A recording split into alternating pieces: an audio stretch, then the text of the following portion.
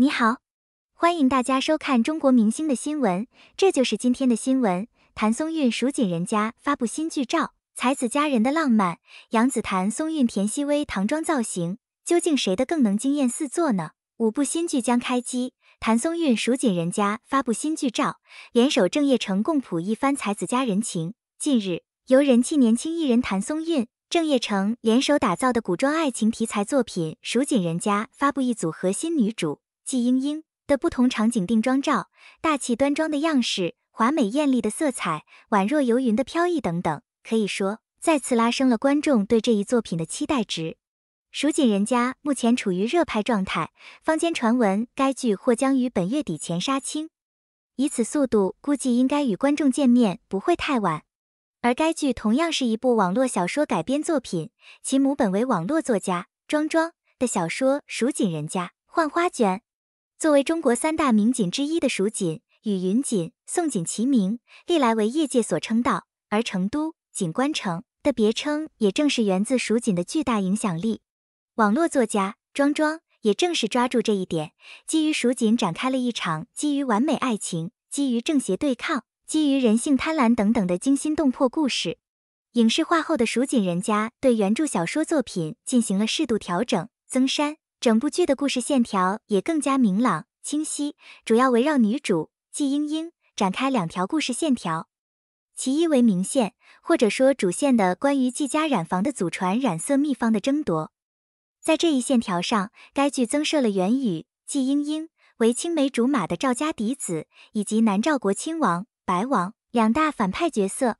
其二，可以被看作暗线，或者说辅线的，则是季英英的感情发展线，由最初赵家嫡子的感情背叛，到后期意外遇到欢喜冤家杨敬渊，再到两人经历共同守护季家染色秘方，并在白王攻打益州城是京城团结，至死不悔，成功击败敌方，实现感情的升华。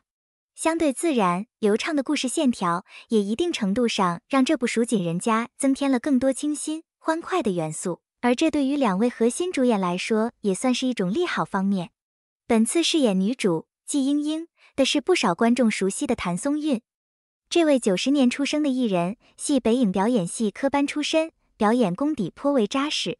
而谭松韵也正是四川籍艺人，某种程度上，这也将为她更好地驾驭季英英这一人物角色提供一种得天独厚的便利条件。毕竟一方水土养一方人，从四川走出来的谭松韵在整体气质、相貌体态等方面，相信与剧中人物季英英也会做到一番不谋而合。此外，出道以来，谭松韵接连推出过像《甄嬛传》《锦衣之下》《锦心似玉》《那年花开月正圆》等多部有影响力的古装题材作品。在成功驾驭古装人物方面，谭松韵显然已非生手，相信对于驾驭蜀锦人家中的季英英一角，应该问题不大。另一方面，本次搭档谭松韵饰演男主杨敬渊的是同为90后的年轻艺人郑业成。上戏出身的他为吉林籍艺人，出道后也推出过像《微微一笑很倾城》《祝亲好》《许你万家灯火》《问苍茫》等热门作品。这样两位处于高成长期年轻艺人的联手，加之不过的故事结构，相信这部蜀锦人家还是值得信赖、值得期待的。无论如何，期待这部蜀锦人家的早日杀青，更期待年轻的谭松韵、郑业成能够为观众带来一部精彩力作。01杨紫谭松韵田曦薇唐妆造型，究竟谁的更能惊艳四座呢？有网友闲来无事，将3部备受瞩目的以唐朝为背景的电视剧女主造型进行了对比，杨紫的国色芳华，谭松韵的蜀锦人家以及田曦薇的紫夜归。这3位当下炙手可热的小花旦，究竟谁的唐装造型更能惊艳四座呢？我们先来看看杨紫在国色芳华中的造型。作为童星出道的杨紫，近年来凭借多部热门剧作成为当红不让的实力派女演员。在国色芳华中，她身着一袭华丽的唐朝服饰，妆容精致，发髻高耸，俨然一位从历史画卷中走出的贵族女子。网友纷纷点赞杨紫的何为芳真好看，期待她在剧中的表现。再来瞧瞧谭松韵在蜀锦人家中的唐装造型。一直以甜美形象示人的谭松韵，此次挑战唐朝女子形象，也是让人眼前一亮。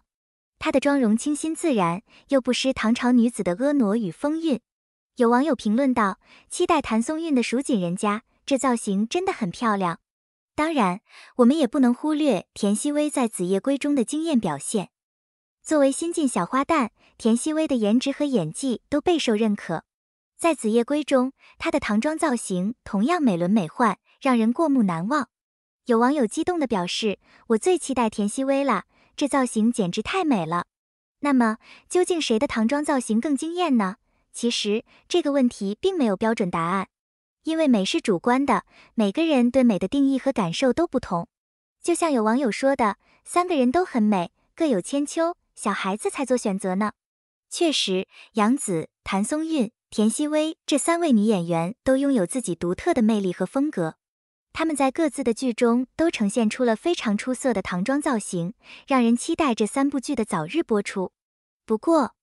话说回来，虽然我们不能直接比较出谁的唐装造型更惊艳，但我们可以肯定的是，这3位女演员都用自己的方式诠释了唐朝女子的韵味和风采。无论是杨紫的华贵、谭松韵的甜美，还是田曦薇的灵动，都让我们对唐朝文化有了更深的了解和认识。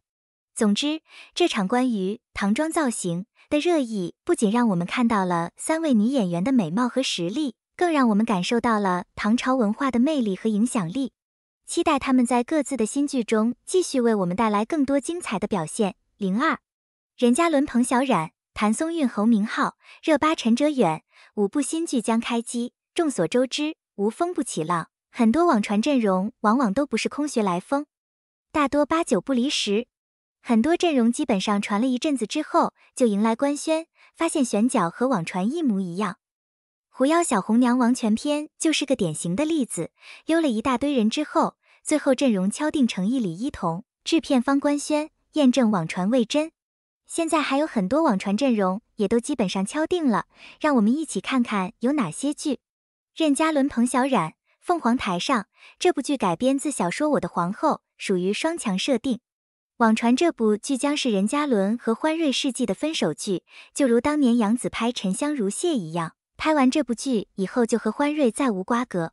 之前的女主角传过欢瑞公司的张雨绮，但是目测张雨绮的咖位不够，而且欢瑞世纪貌似也并不怎么捧她。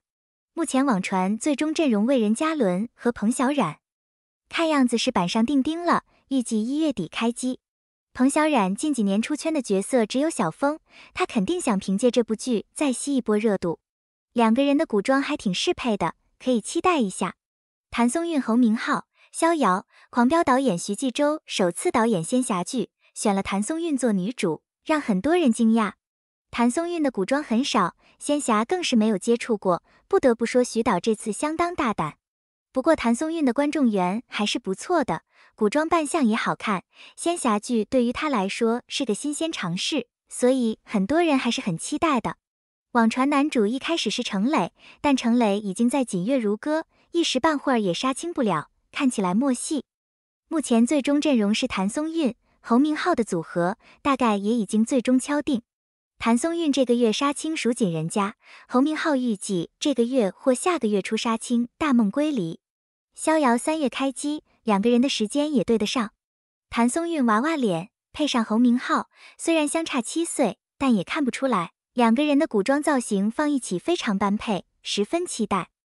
迪丽热巴、陈哲远、萧启清嚷，这部剧一开始传的是迪丽热巴和王鹤棣，为此2家粉丝吵得热火朝天。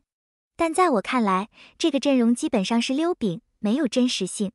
以王鹤棣现在的咖位，不可能给迪丽热巴做2番。现在传的男主是陈哲远，可信度较高。一是陈哲远的白色橄榄树即将杀青，来得及进组；二是陈哲远的咖位给迪丽热巴做2番，也算合情合理，粉丝也没有争议。2个人的外形还莫名有 CP 感，迪丽热巴五官立体，气质比较冷；陈哲远五官柔和，气质比较温柔。相信如果最终是这个组合，很多人还是喜闻乐见的。郑业成祝绪丹、镜花缘，这个阵容基本是100%确定了，因为于正都亲自跑出来说祝绪丹为了另一部的主角而抛弃了自己剧的女二，这个另一部剧大几率就是指镜花缘。虽然这个阵容已经确定，但是这个组合我还是万万没想到的。因为在我看来，祝绪丹的咖位还没到能演女一的程度。这今年她演的大多是女配，而郑业成都饰演的主角，女主角有秦岚、李兰迪、孙怡、谭松韵，跟祝绪丹很明显不是一个咖位。所以这个组合实在令人意外。至于播出效果，鉴于女主的演技堪忧，我觉得播出效果应该一般。张凌赫、徐若涵，爱你是我做过最好的事。张凌赫一直演古偶，现在终于接到一部现偶了。之前传他会演南红，但是现在来看，南红大几率是白敬亭。目前基本确定他将和徐若涵主演《爱你是我做过最好的事》，这个阵容也很新鲜。女主徐若涵是夏花的女主，长得很特别，演技也自然，是个不错的选角。张凌赫这次演现偶，希望能够一洗前耻，发挥他的身高优势，相信这部剧会让他人气更高。大家觉得这5部剧的阵容如何？是你期望的吗？